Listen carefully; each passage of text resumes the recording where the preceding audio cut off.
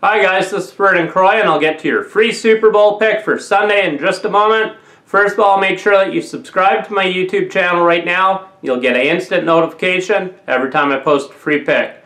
YouTube subscribers also get up to 15 bonus free picks per week. Make sure that you subscribe to my YouTube channel right now. I'm the #1 football expert in the country this season. I'm currently on a dominating 15-5, 75% football run, making my $100 clients over $6,000 the last 8 weeks overall. I have a huge 7-unit Super Bowl side play. Make sure you get it right now exclusively at DocSports.com. I'm 100% perfect 2-0 with my Super Bowl sides plays, lifetime at Doc Sports. Make sure you get on my 7-unit Super Bowl side play right now exclusively at DocSports.com. So I look to make it 3 in a row right here Sunday. Your free Super Bowl pick for Sunday, February 4th.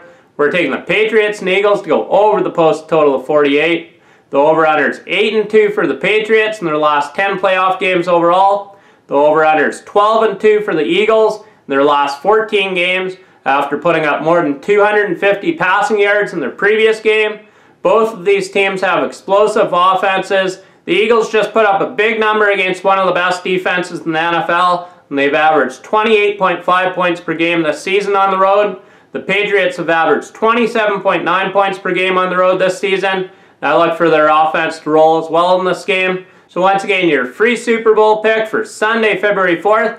We're taking the Patriots and Eagles to go over the post total of 48. And make sure you get my huge 7-unit Super Bowl side play right now exclusively at DocSports.com. I'm the #1 football expert in the country this season. I'm on a dominating 15-5, 75% football run the last 8 weeks overall, making my $100 clients over $6,000.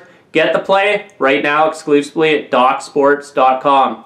And make sure that you give this video a thumbs up. I do appreciate it. Thank you. In winning, Vernon Croy.